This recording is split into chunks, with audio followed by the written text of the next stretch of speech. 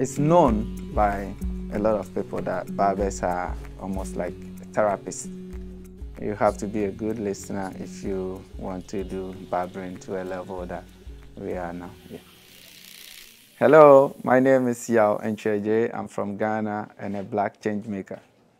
I schooled in Ghana up to university level, and then I moved to Canada back in 2013 to do my master's. And I'm a barber by profession. Yeah, that's Yao. And an entrepreneur as well. I've been cutting hair for quite a long time, since I was like 11 or 12.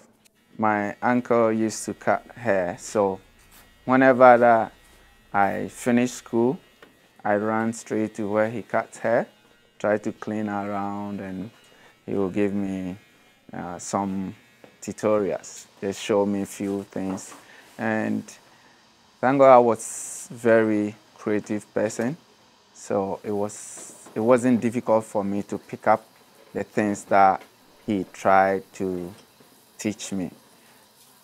Back home, being a barber is a preserve for either a truant or non-educated.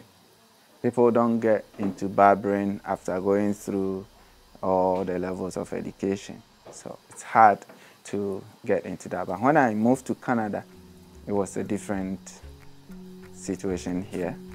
It's something that you get satisfaction from if you do well. It's something that pays well if you are good at what you do.